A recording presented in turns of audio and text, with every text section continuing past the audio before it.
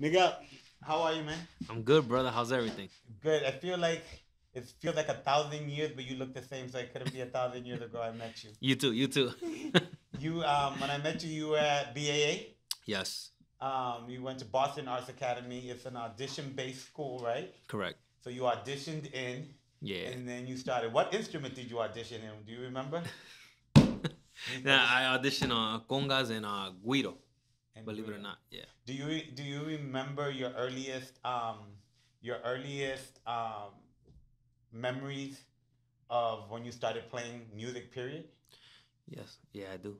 I What? do. I have photos and I don't have too many videos, but I have photos of me when I was a kid, and when I look at them, I could remember certain things of the moment. Yeah.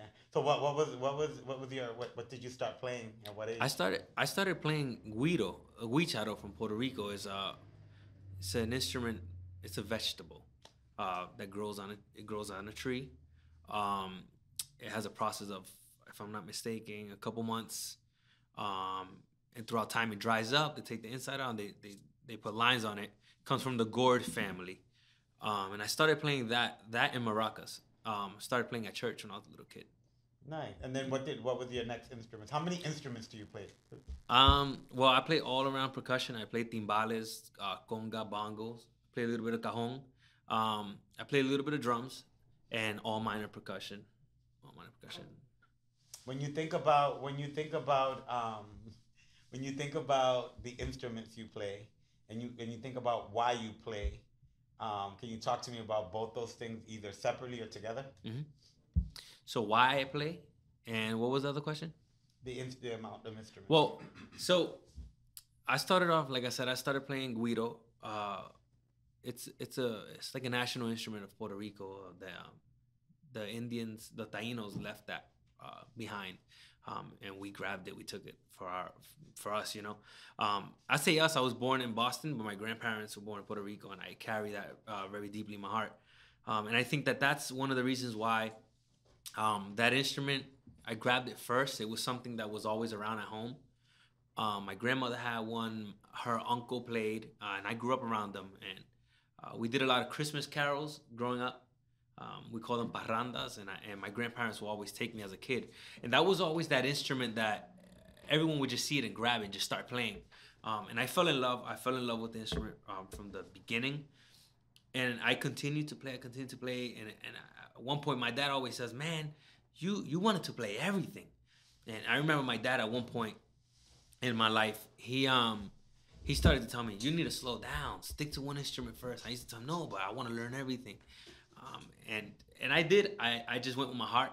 I grabbed the bongo after learning maracas and guido. Grabbed the bongo, and from bongos, congas, and a couple years back when I entered high school, I started to play timbales a little more, um, because I had to play drums, and I said, "Well, um, I'm not a great drummer when it comes to the drum set." So I said, "You know what? Let me grab something I love." Grab the timbales, and that was it. And I started playing around, gigging around, and practicing. So Eventually, got better. So a lot of people embody certain things, like whether it be the love of language, the love of art, the love of music. I feel like you embody a lot of things, and the two top things I think you embody the most is the love of culture and then the love of arts. Would I? What do you think about that statement? And the love of family. I feel like Yeah, those three things. I think that would be my perception. How would I be in my perception? that's correct. My family is everything. My family is everything. Um, I think that as we know, the music scene here is not the greatest when it comes to places to play and having a lot of opportunities. Um, but when I think of that, especially in the Latin scene, I think, man, like I'm not doing much. I'm not doing as much as I want. I always think of my family. I think, man, if I let this go, I'd be letting down my family. I'd be kind of just like giving up on everything. They always took the time to support and pushing me. And my culture is super important, super super important to me. Like I said, I was born here in Boston, but my heart is in Puerto Rico. Um, and everything I do when it comes to the Latin culture, when it comes to playing these instruments, I think of the island. I think, man, Like I'm not born there, but everywhere I go, I make sure people know like my roots come from there. Um, and yeah, that's it. Those three things are very very important to me.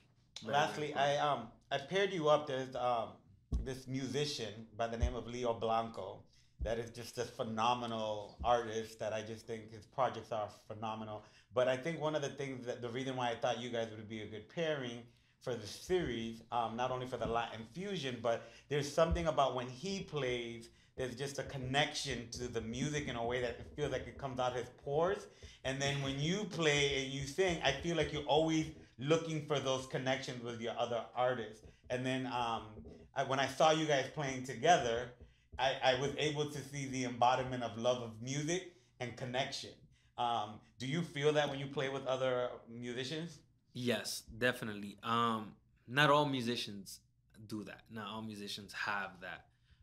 I think in my journey as a musician, as a percussionist, I've learned to um, embrace the moment while you're playing, and by embracing it means connect. Sometimes you don't have to speak, just play, and there's a connection that just happens, and you learn that through time. I think you that's a mature stage in a musician's life. Um, I remember at one point I would play and I would just worry about how good I was playing the instrument, and I wasn't connecting with everyone else. Um, I have a friend who always told me, "Man, the mic is there for people can hear the instrument, but if you're not connected, if you feel like you're not connected, you're just focused on the sound that's coming out. Turn around, literally, forget about the mic. Turn around and play together." And I put that into like thought. I said, you know what, it makes a lot of sense. And now when I play, sometimes you won't see me with my bell in the mic. Sometimes I'm facing the bell towards the band because we're playing together. And whatever we play, people are gonna hear it regardless. So that's something that's correct. And this is, I think it's my first time ever playing with Leo Blanco, and I've heard him before. An amazing musician. And I felt the connection automatically. There were things that I was doing, and he did it at the same time. I was like, man, it's crazy the connection that's there.